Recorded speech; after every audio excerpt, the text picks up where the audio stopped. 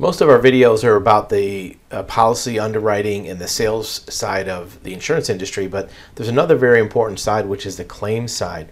And a good insurer will, in addition to paying claims very quickly and assist the insured, the policyholder, will also spend a lot of time trying to prevent fraud because it keeps your policy premiums lower and also deters potential bad actors. And this is a great resource.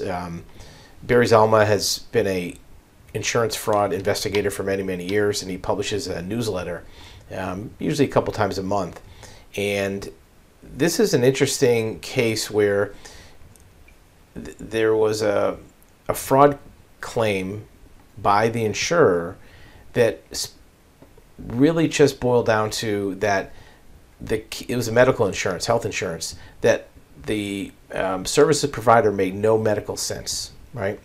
It wasn't that any one particular did something, specific, or that there was no services offered. Sometimes body shops will bang up a car to give it more damage for a claim. Sometimes people in a home will create water damage where it didn't exist. This is where a medical network, a provider of medical services, hospitals, the healthcare provider provided or submitted bills for services rendered that the insurer is alleging that the entire patient population, in a cookie-cutter manner, that didn't make sense. It wasn't specifically for each patient.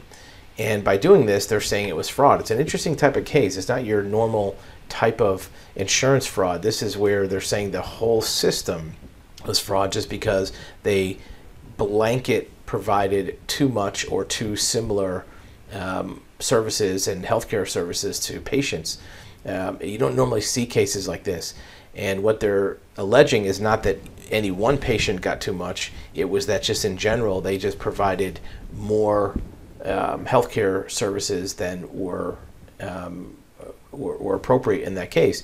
And it doesn't even really help the patients, because if they're getting treatments that aren't warranted, it may actually be harmful or dangerous, allegedly. They may actually even be under treatment for a longer period of time than they need to, which may cause them financial harm. So in this case, Geico was the plaintiff. Geico said everything was improper, right? It's not saying just one thing.